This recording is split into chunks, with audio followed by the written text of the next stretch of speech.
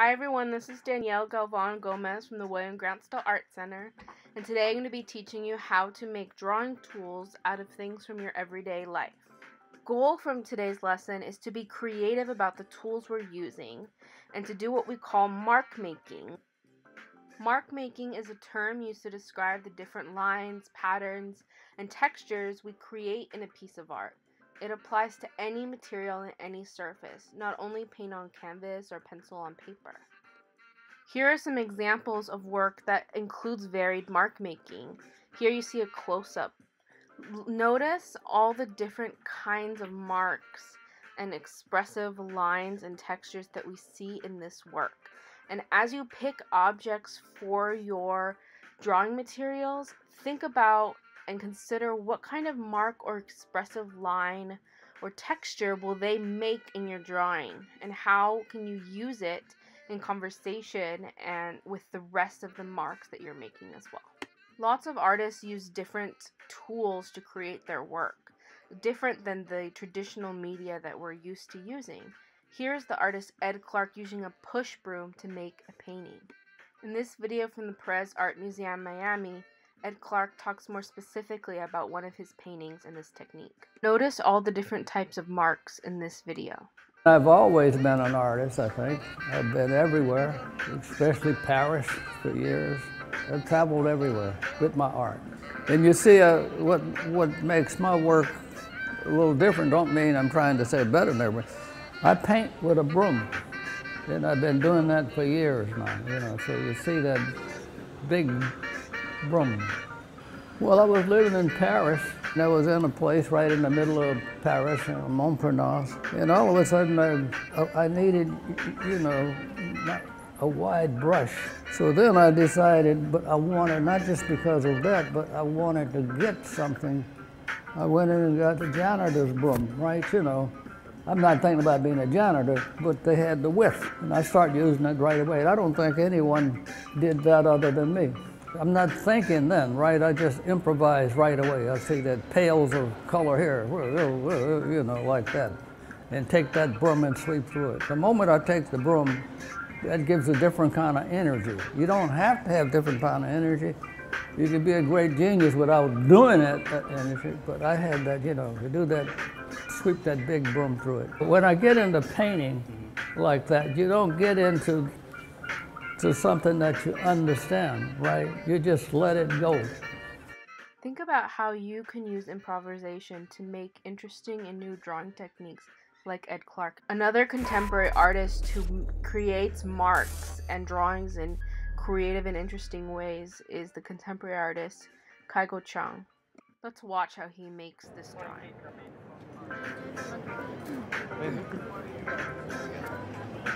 Fire and the camera is position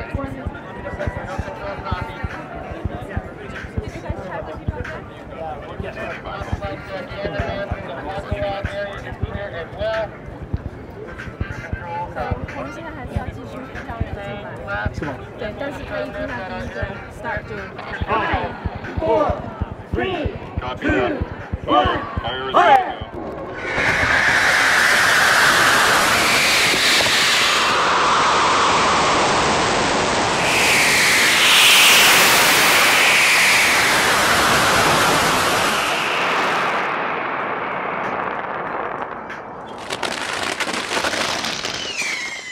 What you just saw was an explosion of fireworks and gunpowder that the artist rigged and used to create an art piece.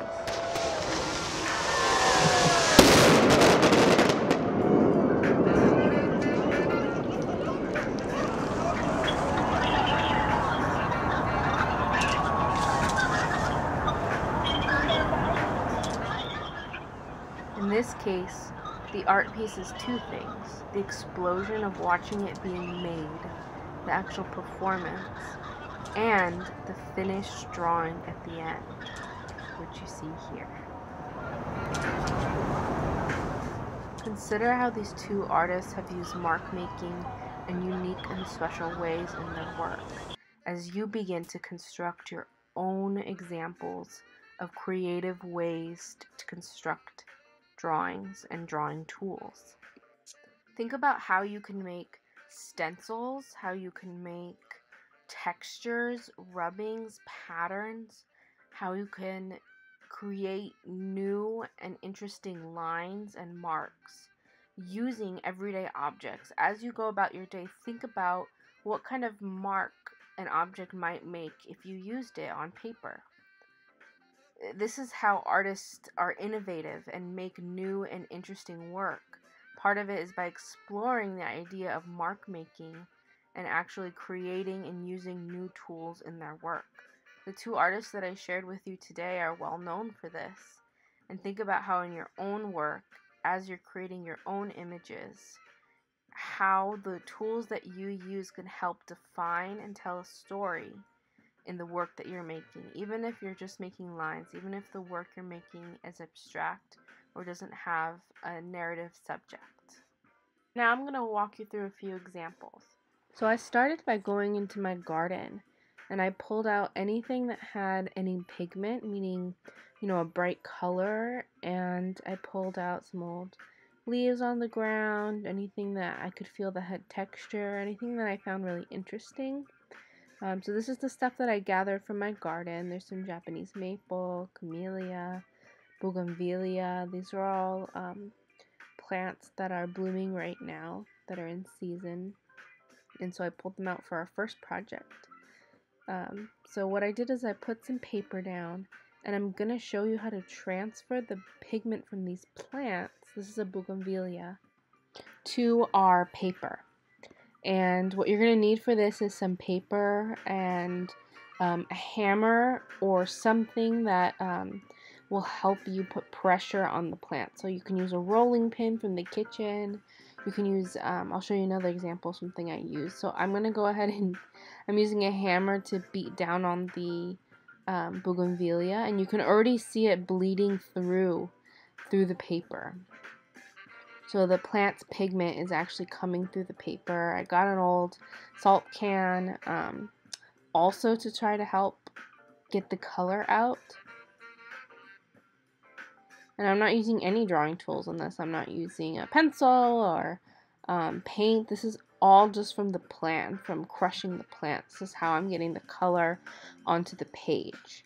I'm not using anything that's traditional. I'm rolling my hammer here to try to get a little bit more color.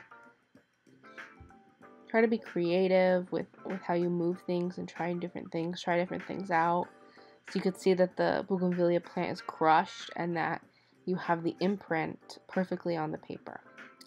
You can do this with other plants as well. This is a black-eyed Susan flower, so I did that with this flower as well. I did the same process. I put it directly under the paper and then I hammered it to get that orangey pigment.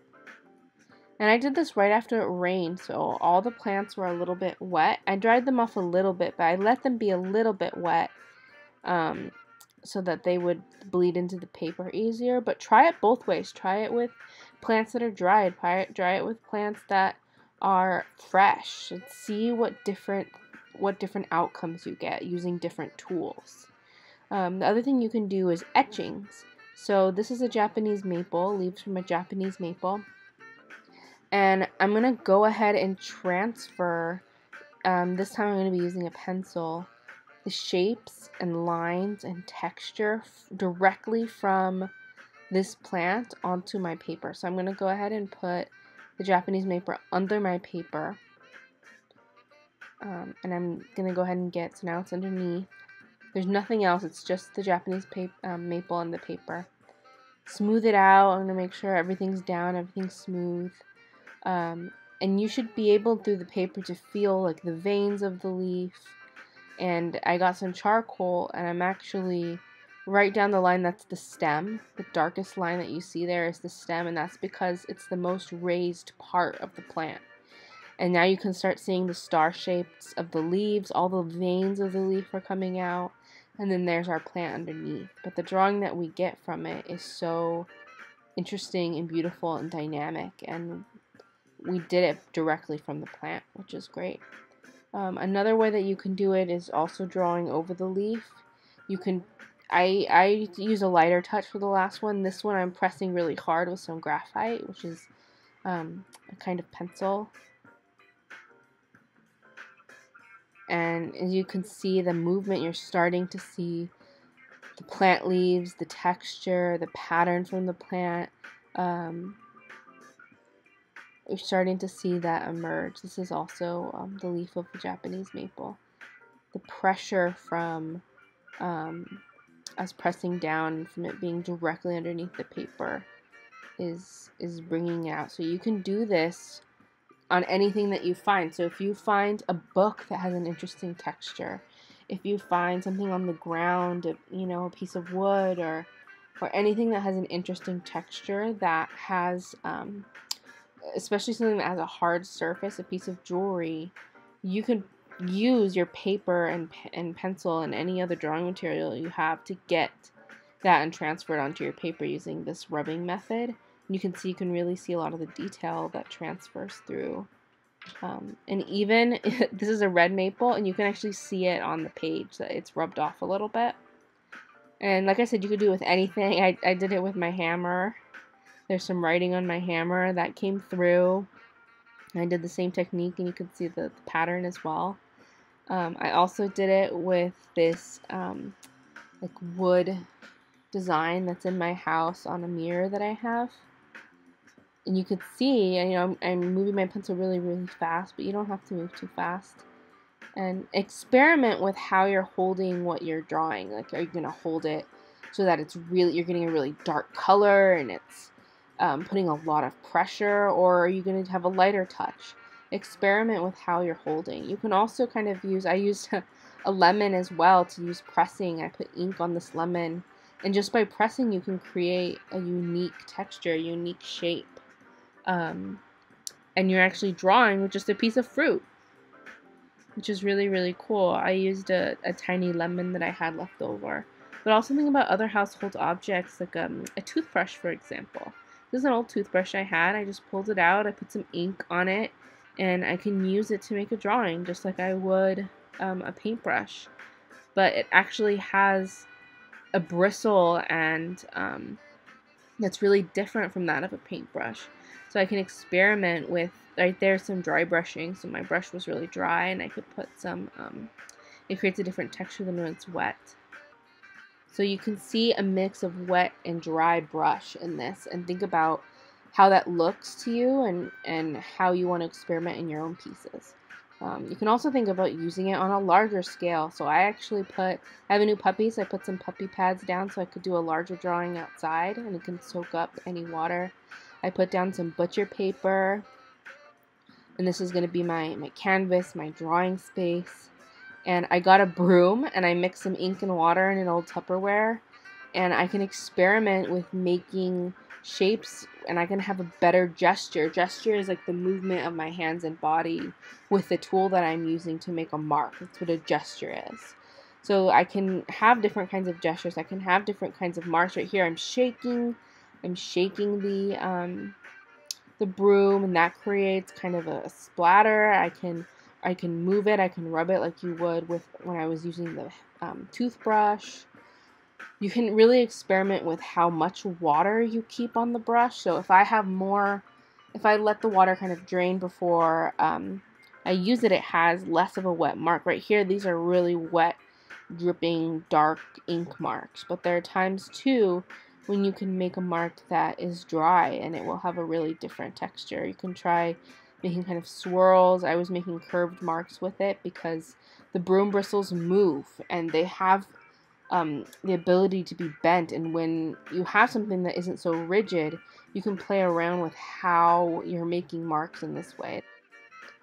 So so if you're working, if you have the room to really make work on this scale, meaning this size, how big this is, I mean, I'm using like a really big tool, try it with a mop. Try it with, I found an old branch that had fallen down in my backyard. Try it with those leaves. Dip that in some ink and just try making different kinds of marks. See, this is when I had a lot of ink. I had a lot of water, and it made a really wet, dark mark. It's really different from these dry marks, these drier marks when I had less water on my broom. So really look at the detail. Look at how varied and different something so abstract can be. So go ahead and start looking at what you have in your house, what materials you have, and see what you can actually turn into an impromptu, meaning like an improvised drawing tool, what Ed Clark was talking about in his video. And when you're done, don't forget to clean up your space and get ready for your next project. Thank you for watching this video. Please check out William Grant Still Art Center's social media pages for more videos on art and music that you can do at home. And I'll see you next week with another project. Have a great rest of your day. Thank you.